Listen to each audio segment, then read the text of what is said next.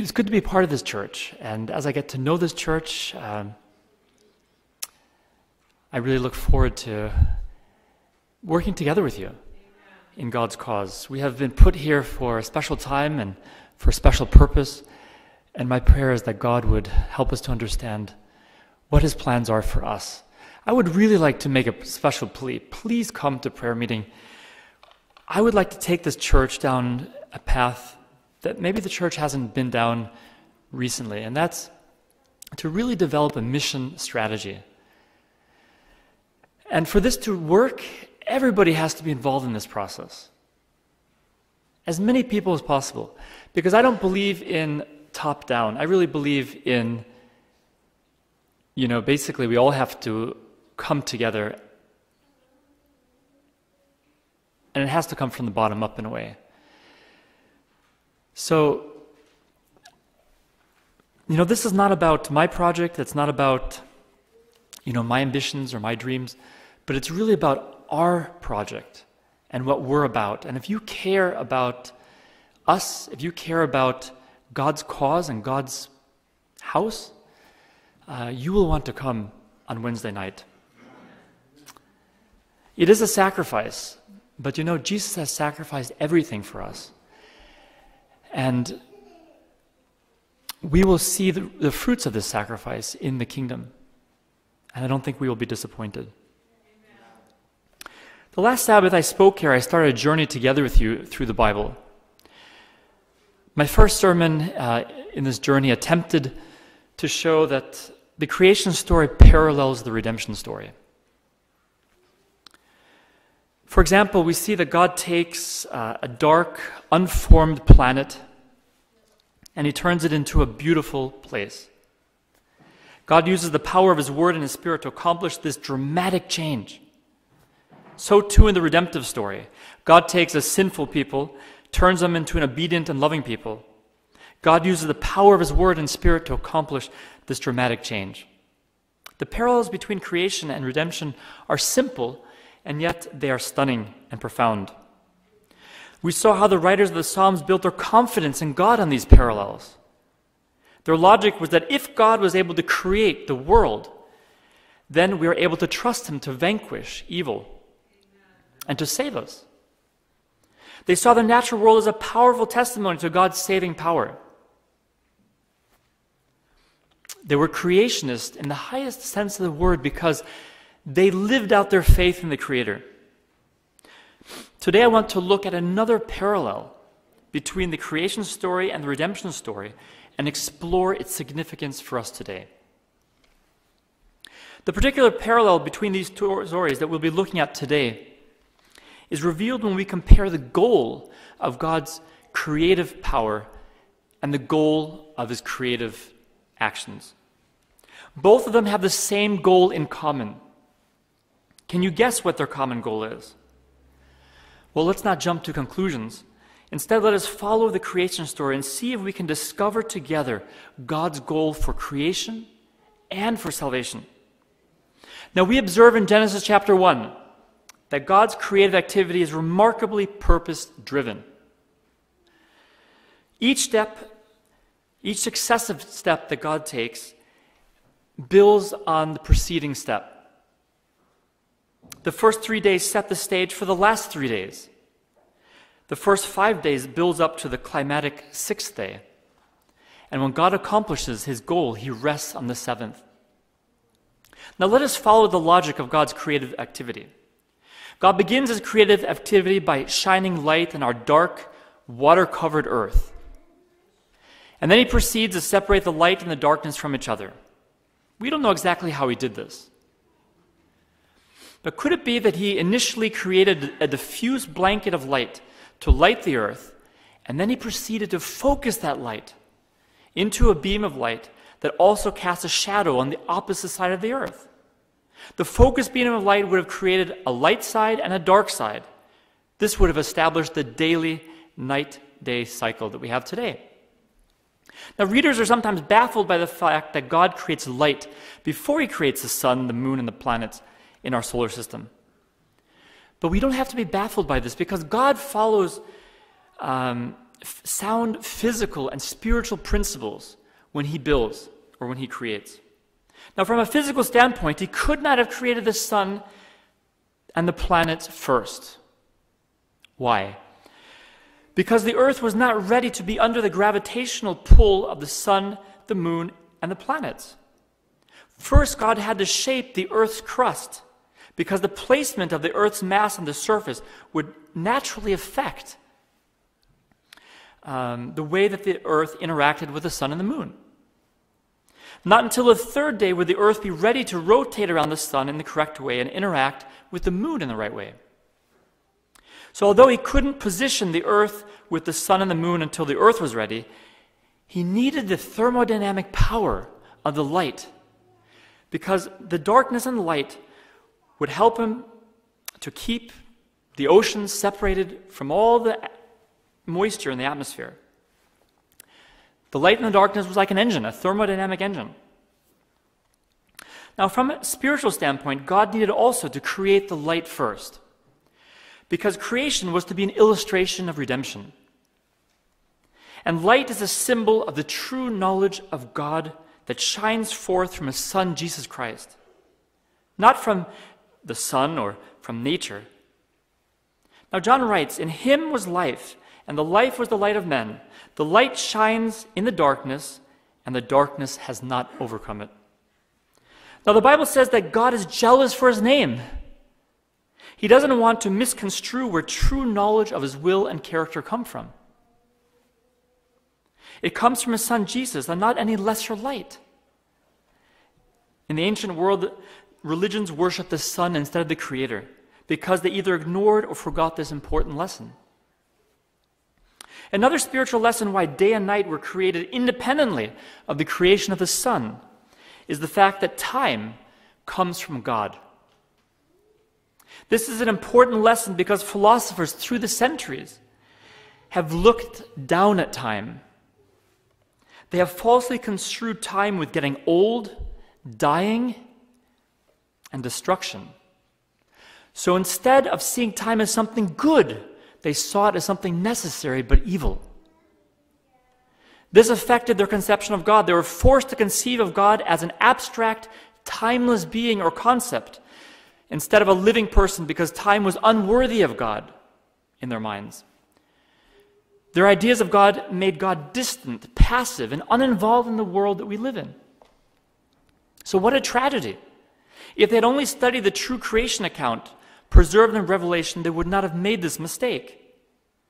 God's creative activity described in Genesis chapter 1 really preempts this misunderstanding by establishing the fact that time comes directly from God.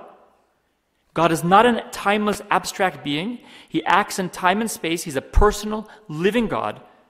And death doesn't come from time. It comes from disobedience and sin. Now, we cannot spend an equal amount of time in each day because this would just take too long. Instead, I want to outline for you the way the 6 days of creation fit together with view of trying to understand God's purpose. Now, what's very interesting is that on the first 3 days, and you've probably observed this yourself, He creates the form. Right? In the beginning it was formless, so He starts by creating the forms. Light, darkness, the atmosphere and the ocean, the dry land and the vegetation. Those are the forms. And then He proceeds in the last 3 days, or the next 3 days, I should say, to fill these forms with content. So He fills the lightness and the darkness with the sun, the moon, and the planets. And these were to mark out the lightness and the darkness. On the second day, God creates the atmosphere and the oceans. And then on the fifth day, He fills them with the birds and the ocean animals. Notice that He doesn't fill the atmosphere with the birds or ocean animals right away, because He needs vegetation and dry land. He needs the sun, the moon, and the stars in place before the air is ready to be filled with birds and the sea with sea creatures.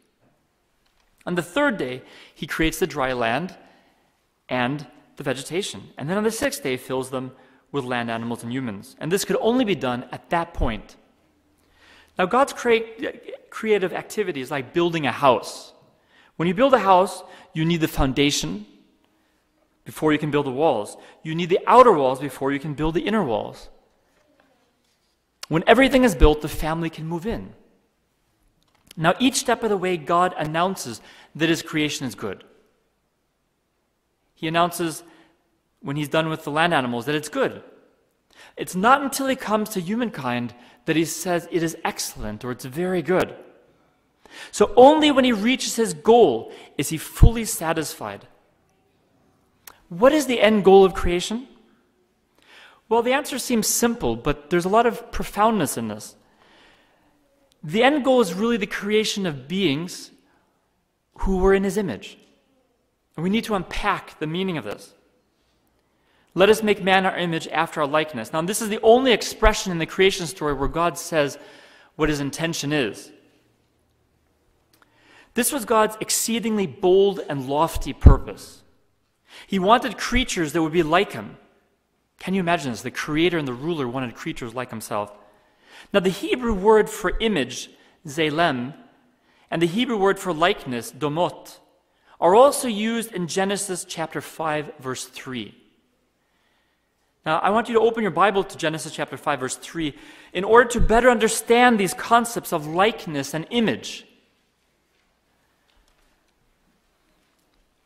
Now, in Genesis chapter 5, verse 3, Moses wrote these words. He said, "When Adam had lived 130 years, he fathered a son in his own likeness after his image and named him Seth." Now, the word image and the word likeness are used here to express the physical and the character similarities between Adam and his son Seth. It is no accident that Moses uses these precise words to describe the kind of beings that God wanted to create. These words provide insight into God's ultimate purpose with creation. He wants children who would love him and who he could love. That's what he wants. The Bible supports this understanding of the image and likeness by identifying Adam as the Son of God. Right? Luke 3:38, where he's called the Son of God. So when God brought forth his children, he had reached his goal. And so he rested from his work and spent time with his children, enjoying fellowship with them on the Sabbath. Wow! He wanted children. Now, this is very beautiful. It gives a whole new meaning to creation and the Sabbath day. God's creation is all about God creating family, and the Sabbath is about family time. Now, God has given to us the same desire for family, so that we can understand his desire for family. He wanted creatures who he could pour out his love upon. He wanted creatures that have the capacity to know him, to relate to him, to trust him, and to love him in return. He wanted children. He longed for children.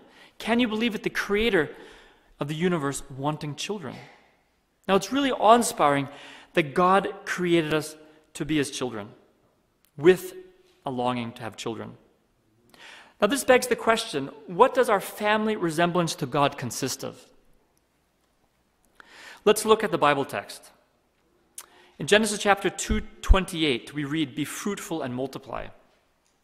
This is the first characteristic that makes them like God. God has given to us the ability and the desire to create loving families. Now, this expression goes well beyond procreation. We are meant to find deep, fulfilling, loving relationships just like God. Our lives from birth to death are intricately connected to family. We are born into a family, and we eventually form families of our own. Just like God, humankind was given the desire for family and the ability to sustain family. We were created to be deeply moral beings so that we could create and sustain these relationships. Without morality, we could never start a relationship in the right way, nor could we sustain these relationships in the right way. So without a capacity for faithfulness and kindness, affection, openness, consideration, and thoughtfulness, we couldn't have healthy relationships. They wouldn't get off the ground and they would freeze up after a while. Now, it's interesting that the Bible uses the word multiply. This is an important word. It indicates that God put within man the divine capacity for unlimited relationship building. You know, our natures were not just built for the nuclear family relationship. He created us to also have relationship with our grandchildren and our great-grandchildren and all the family relationships that extend into the far distance. He created us to show actually agape love to all people because we are all part of the same family. We are one big family. Now, you know, this longing for family is really strong. I heard a story that was tremendously powerful of this young man who grew up longing to have a child, a daughter. And God gave to him a dream where he was told the name that this child should have. And the name was Chloe. And he ended up, you know, marrying a beautiful woman, and they tried to have children, but just weren't able to have children, and they were really sorrowing over this reality of being childless. And they struggled with this for a long time. They were deep Christians, deep personal Christians, and so they believed that somehow, you know, God would have a plan, but they doubted. They doubted sometimes, really, that God could do something with their lives. And then they started thinking about actually adopting a child. And he really struggled with this a lot. He wanted, you know, a biological child. And so they struggled with this for a while. Finally, you know, he said yes to this. Now, I sort of forgot a part already, and that was when they were dating, she actually told him that she would like a daughter. And she wanted a daughter, actually, with the name Chloe. And he was shocked, actually, because he had had this dream many years before where God had shown him that the child would be Chloe. So what do? You have this dream, you have this desire to have a daughter. Well, they actually decided that they would adopt a daughter. And that they adopted a daughter here in the States. And the mother came to them before the adoption was complete and said that she would like actually to name the child. And I'm sure that was a little bit of a disappointment on their behalf, on their part. But the mother said, you know what, I would like my daughter to be named Chloe.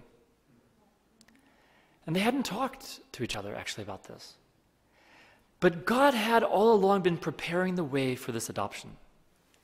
And I think it's really beautiful because it shows that every child is planned. Amen. Planned by a God who longs for children. Now, the second similarity between us and God is that God created us to be masters and not slaves. He said, subdue it and have dominion over it. Now, God has given to us a higher intelligence than other creatures. All creatures have intelligence to some degree. But we have a higher degree of thinking and planning and executing. We have greater skill, we have greater freedom, we have greater language abilities.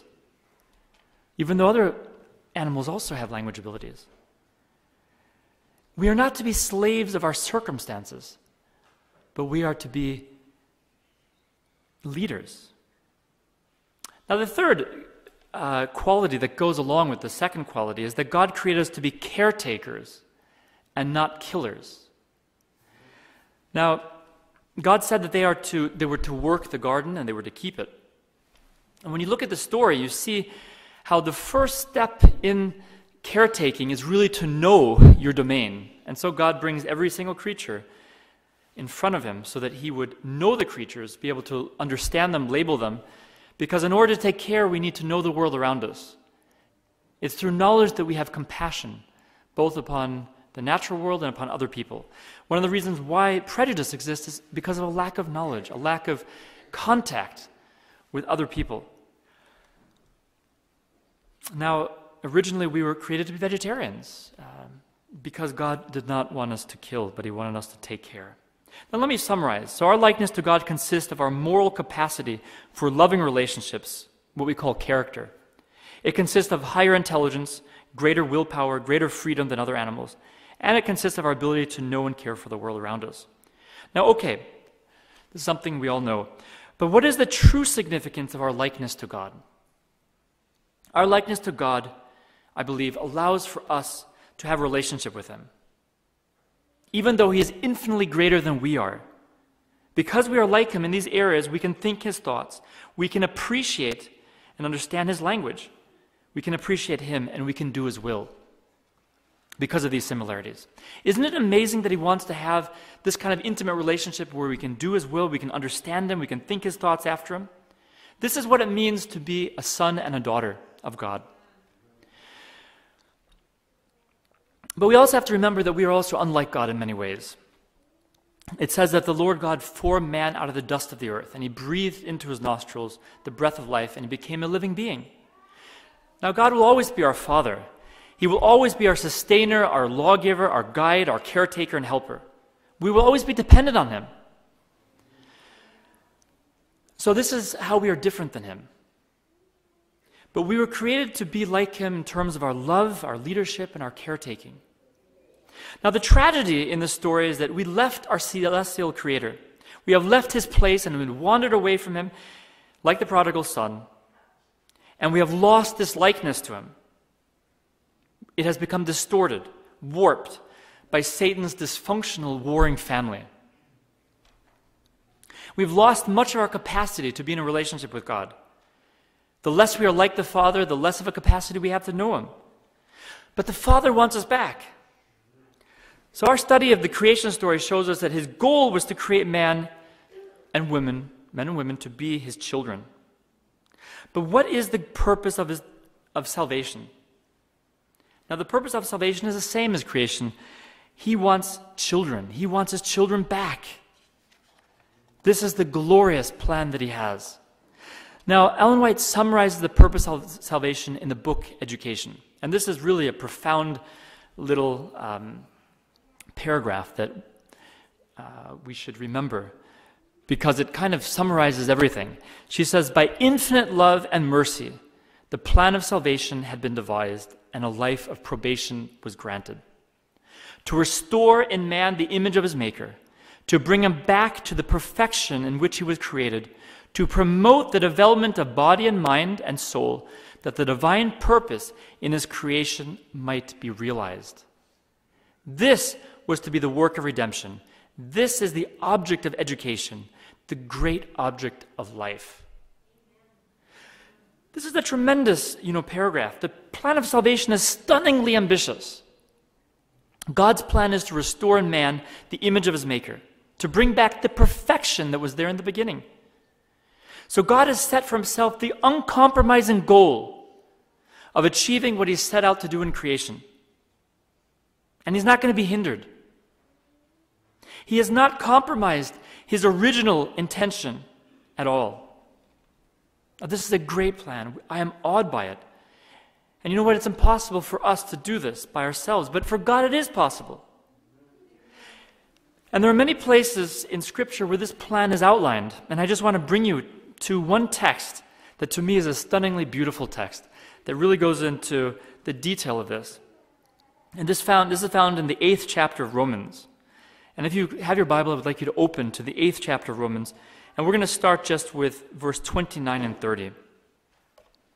Because this text really helps us to understand God's intention with both creation and with salvation. And we're going to read several texts here in Romans 8 and talk about them a little bit. And we know, says Paul, that for those who love God, all things work together for good, for those who are called according to his purpose. For those whom he foreknew, he also predestined to be conformed to the image of his Son, in order that he might be the firstborn among many brothers. And those whom he predestined, he also called. And those whom he called, he also justified. And those whom he justified, he also glorified. Now, this is a beautiful, beautiful text. Let us reflect on this wonderful message for a moment. Paul writes that God has a single overarching purpose for those who believe in his Son, Jesus Christ. He decided at the beginning that they should become like his Son. His determined plan is that we should become his children in the manner that his Son, Jesus, is his Son. Now, how does he make this happen? This is what we're going to study now. 3 steps. He predestines us. Now, he predestined us to be like his Son by sending his Son to this earth to be an atonement for our sins, and he raised him to life to be our mediator. So by sacrificing his Son, he met the full legal demands of the broken law on our behalf. And once the legal demands for our disobedience were fully met, he was justified in providing the full power of the Holy Spirit for the full restoration of our broken and rebellious lives to full obedience. Now, he has carried out his plan in providing all that is necessary for our full restoration as sons and daughters. He has thereby predestined us to be his children. He has poured out all heavenly blessings to make it possible for us to reach this goal. He has sacrificed everything possible for us. He has done and continues to do all to make this a reality. So we are indeed predestined to be conformed to his Son by his death and resurrection power. So that's the first stage. The second step that he's done is he has called us. Now, we would not be able to start this journey towards conformity to his dear Son unless he had called us individually and continues to call us to accept what he has done for us and what he is doing for us. What is his call? It is his revealing of his love for us. It is his invitation for us to believe and to trust in his Son. It is his reminding to yield our lives to him. It is him placing upon our hearts the need to confess our sins and repent. So his calling leads us step by step towards heaven. He beckons us onward. Will we hear his calling and respond to him? It is up to us to respond to the Spirit's calling, wooing, and pleading. He says, surrender to Jesus. So God has predestined us. He has done everything possible by giving his Son. And then he calls us to accept this. But we must choose. The third thing he mentions is that he has justified us. Now, he justifies those who yield their lives to Jesus, those who say yes to this call. He covers them with his righteousness. So instead of our past sins standing against us, they are remitted, our sins are forgiven, remitted for Christ's sake. And so he writes pardon behind our names. He places the righteous life of Christ in place of our wicked past. And he gives us then an inner peace and joy as confirmation of this transaction. Now, what a glorious gift. It is really beyond belief. Now, the fourth stage comes together with this because this is all a package that he gives. He glorifies us. Now, this is something that we need to reflect a little bit more upon than the first three, because I think we misunderstand this particular point. So not only does he cover his children with his righteousness, those who yield to him, but he glorifies them with the righteousness of Christ. He imbues those who are yielded to him with his righteous character. He makes them gloriously righteous. He makes them partakers in his righteousness. He makes them obedient and loving through their faith in him. So he passes his character on to them, so they reflect his glory. Now, how does he do this? He does this through his Spirit. This is a gradual process that moves from glory to glory until the second coming of Christ, when we'll be fully glorified with the new body at his coming. Now, Paul writes about this process of glorification in 2 Corinthians chapter 3, verse 18. Let's just read this together, because this really is what helps us to understand what he says in Romans. Now, the Lord is the Spirit, says Paul, and where the Spirit of the Lord is, there is freedom. And we all, with unveiled face, beholding the glory of the Lord, are being transformed into the same image from one degree of glory to another. For this comes from the Lord, who is the Spirit. So glorification is not just something that happens at the end, at the resurrection, when we receive a new body. It actually is happening now, as we become more and more like Jesus. So the Spirit brings this freedom to become like Jesus. As we look with helplessness and neediness to Jesus in prayer, we will be transformed more and more to His image through the work of the Spirit in our lives. Now, our job is to look to Jesus in faith. We are to wait upon Jesus as children. We are to trust in Jesus for help.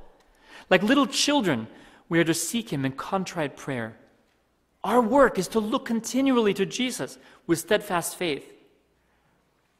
Now, this is really, really important because we are His children and we need to be asking for wisdom to do the simple tasks of life. At our work, at our job. We were in prayer meeting last time, the last few times, I guess, in Winston.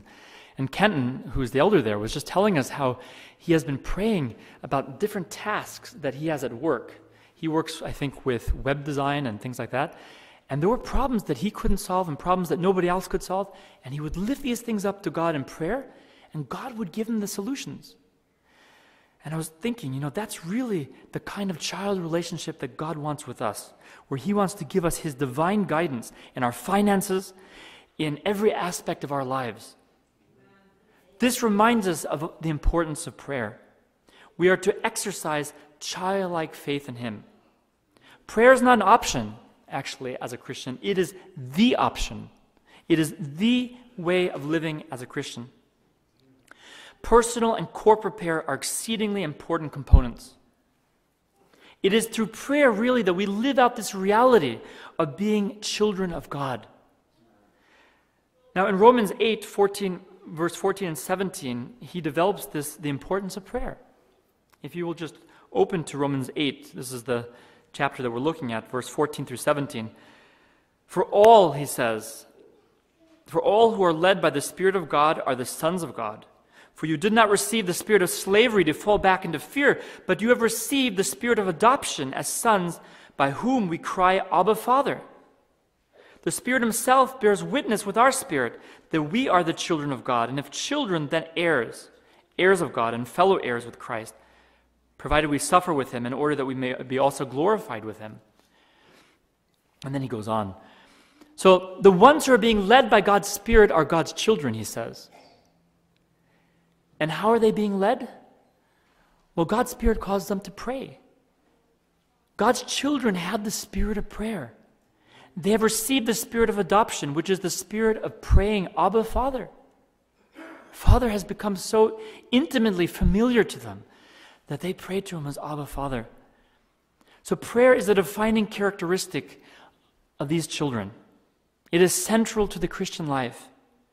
And we really underestimate the importance of prayer. And this has a tragic consequence. It leads to weakness and spiritual poverty in the Christian church. Now, prayer is more than just a habit. It is actually a mode of living. It is living faith in practice. Now, Paul writes that creation longs for the day when God's children will be revealed to the world at the resurrection, after they have been tested and tried through suffering to see if they are faithful. So creation longs for these children to be fully manifested to the world. This to me is a beautiful, beautiful concept. That the world is looking for God's children to be revealed here on earth, to be fully revealed. And they're looking to see if we are living as children today. So nature groans for something. It longs for this one thing, that God's children would be revealed.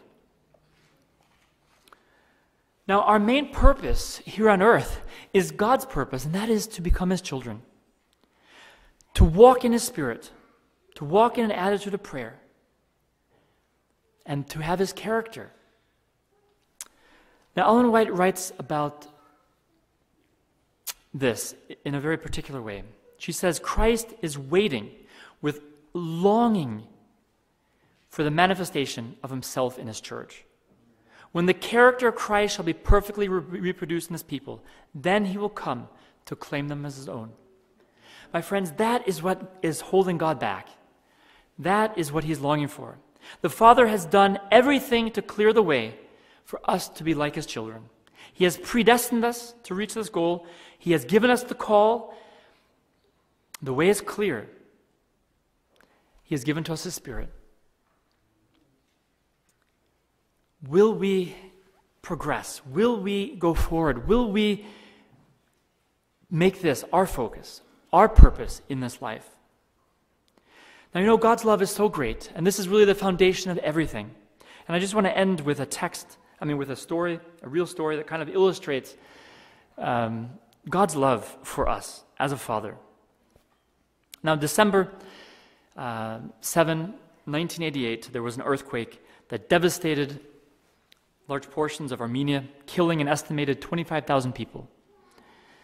In one small town, just after the earthquake, a father rushed to his son's school only to find that the school had been flattened. There was no sign of life. But he had no thought of turning back. He had often told his son, "No matter what, I will be there for you when you need me." Now, those prospects appeared hopeless. The father began feverishly to remove the rubble from where he believed his son's classroom was. There were many other parents, they were wailing helplessly, "My son," or "my daughter." Some even told the father to go home. There was no chance of any of these children being found alive. But he replied, "I made my son a promise that I would be there for them anytime he needed me. So I must continue to dig." Now, courageously, he worked alone. No one volunteered to help him because they didn't believe in this project. But he had to know for himself if his son was alive or if he was dead. Now, he found the strength, and he continued on 8 hours, 12 hours, 24 hours, 36 hours. And then on the 38th hour, as he heaved the stones away from the pile of rubble, he heard a voice. "Armand?" he screamed. And a child's voice responded, "Dad, it's me, Armand." Then the boy told the other kids, "Don't worry, my dad is here to save us. He promised, and I knew you'd come. You did it, Dad." So moments later, the dad helped his son and 13 other kids, frightened, hungry, thirsty, boys and girls, climb out of the debris, free at last. So when the building collapsed, these kids were saved. Now, the townspeople, they praised Armand's dad, and his explanation was, "I promised my son, no matter what, I would be there for you." You know what? God has promised. He has predestined us. He has done everything. He loves us so much. We have a fantastic God. We need to just trust Him and rely fully upon Him.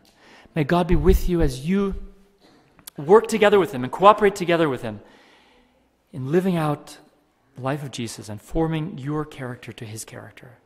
May God bless you. Let us pray a prayer.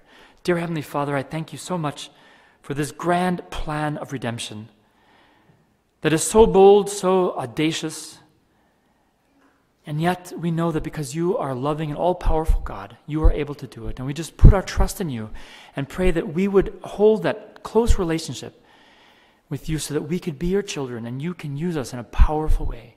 I pray this in Jesus' name. Amen.